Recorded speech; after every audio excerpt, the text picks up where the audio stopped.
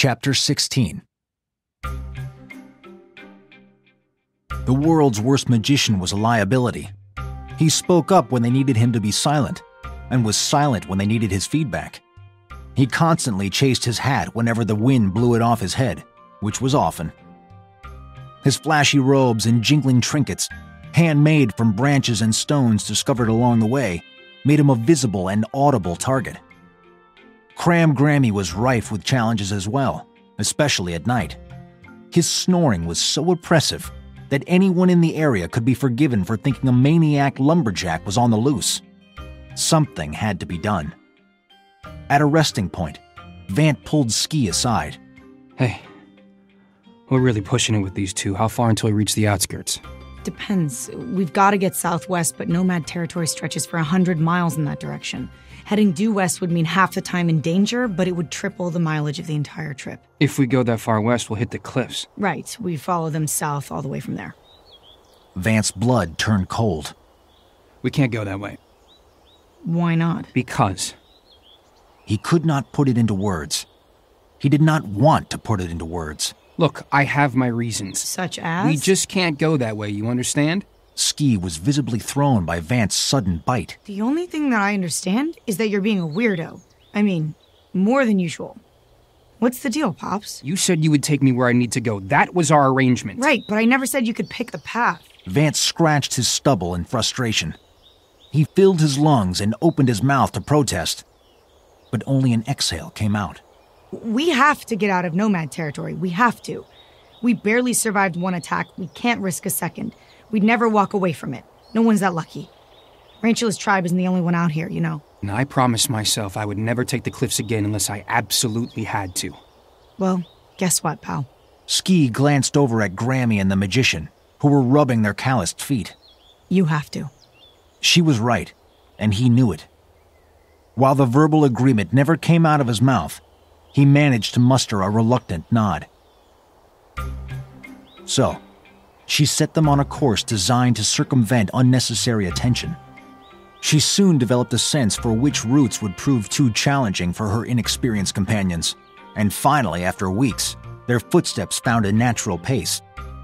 The magician's desires to explore soon resolved to a discernible pattern, as if an internal clock dictated his wanderlust. And, on a hunch, Vant put Grammy in charge of the group's breaks.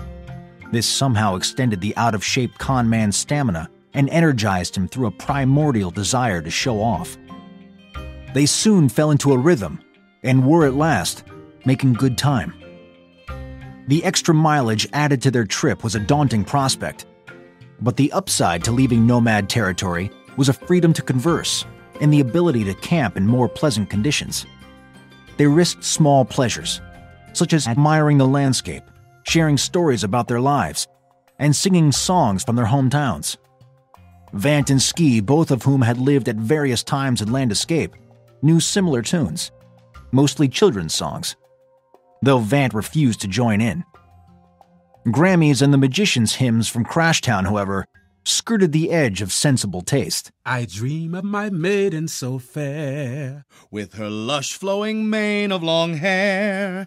It gleams like a mare's, and it's strong like a bear's. It's too bad all that hair is down there. Occasionally, the Magician soloed. The verses were nonsensical, but magnificent, decorated in resounding melodies from seasoned vocal cords. When he sang, the party would fall silent, knowing the treat could stop at any time, for any reason, interrupted by the tiniest of stimuli. Vant grew quieter the farther they got into the outskirts. The familiar topography had triggered a perpetual meandering inside his head, something that was cryptic to the others. Skii often tried to break him from the spells of introspection. At first, just calling him Pops did the trick, a teasing reference to their first meeting, when Vant believed he was her father. She had yet to let him live that down. But eventually the effect wore off. Next, she took to placating his ego by asking his expertise on subjects in which he was well versed. It worked for a time, but his manner soon turned even more distant. Finally, she resorted to a basic recurring check-in to see if he was okay. He always said he was fine, but he wasn't. His ice-cold demeanor over time completely chilled the rest of the group. They grew hesitant to speak with him. Soon, however, Skii had to. We're approaching the basin. We'll go around it. Through it. What is with this guy? She asked the others. Then she turned back to Vant. I can't figure you out. Stop being crazy. The basin is safe. The nomads keep away from it. Let's go through it, then we'll head due west. Nomads keep away from it because everyone keeps away from it. It's not the nomads that I'm worried about. There are way worse things in there. We can't take the cliffs. And we can't go through the basin. Grammy and W will never make it out alive. I can't be any clearer than that, Vant. She called him Vant, not Pops. It sounded off the way she said it, like it was not his real name. She added, Unless you have a damn good reason for putting us all at risk, we are going around it. He had a damn good reason. Speak now, or forever hold your peace. He said nothing. Skii took point, going the way she wanted to go. Grammy and the magician trailed behind. Vant followed them, slowly, but he followed. Skii led them to a hidden trail angling slowly but steadily upward. It was skinny, winding to the west and hugging the mountainside. Soon a serrated cliff appeared to the right, dropping into a gully of jagged rocks and boulders. They carefully traversed the lip. At peak elevation, the terrain leveled off, and to the east the forestry melted away. A gradual slope cascaded into a valley. Look. She, Grammy, Vant, and the magician stood in reticent awe of the view before them. An ancient rotting city stretched for hundreds of miles through the basin below. A marsh, like a mossy lake, enveloped its base and crawled up the rusted skeletons of skyscrapers. Outcroppings of infrastructure in the final stages of biodegradation protruded from pockets of wetland, as if clawing their way out of quicksand.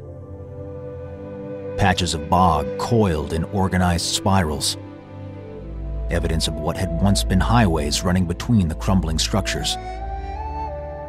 The forgotten metropolis was being swallowed by time. It was losing a battle against nature and being reclaimed by the earth. The landscape told the story of the world that used to be, before the shift. A nuclear bomb had gone off, but there had been no explosion. The bomb that was dropped was free energy, distributed by Corpo.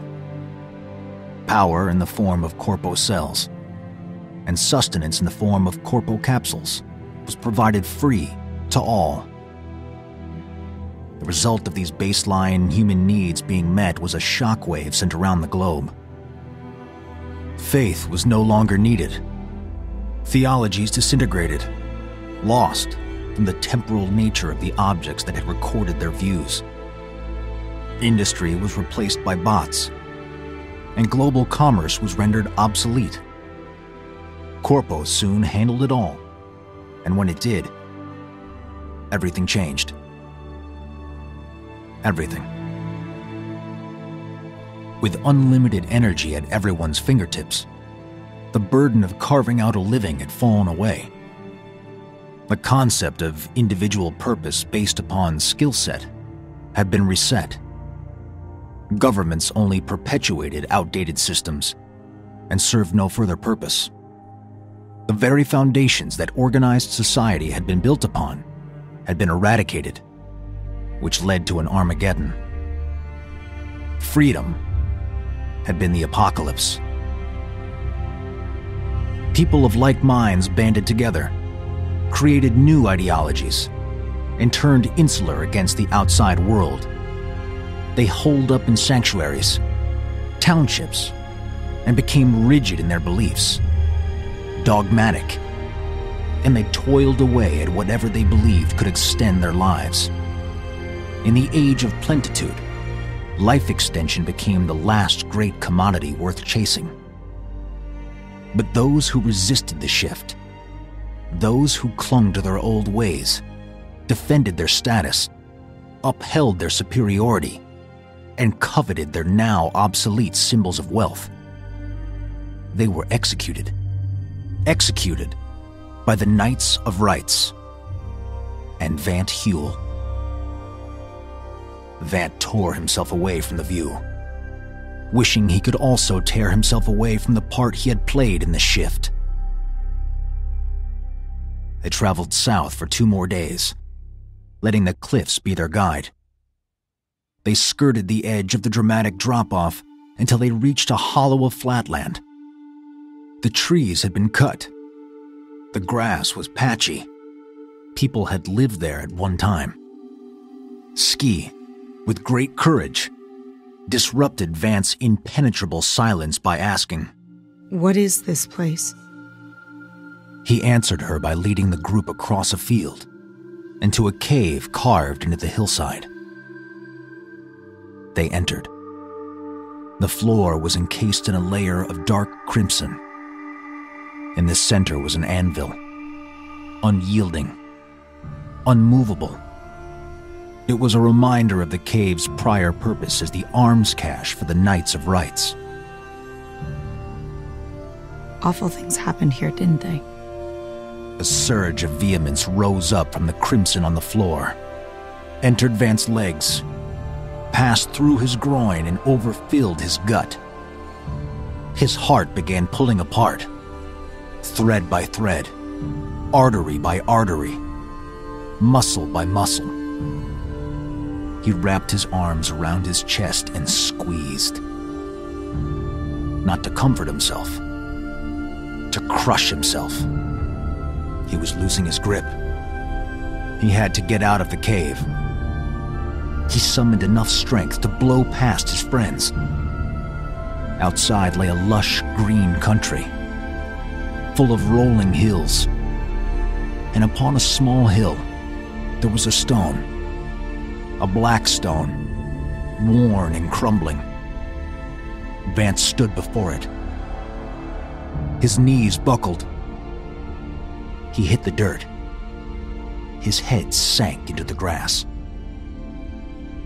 His hands clasped the grave of his dearest friend.